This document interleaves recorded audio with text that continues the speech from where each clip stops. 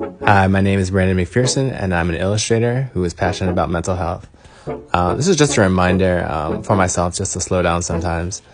I don't know, in life I just get caught up in the nonsense sometimes, and it's just a reminder that just to stretch, to do some yoga, obviously to paint, to draw, to even just have a cup of tea while watching The Office or something like that always makes me feel just better and more kind of equipped to deal with the rest of the week. So there's that reminder just to show up for yourself.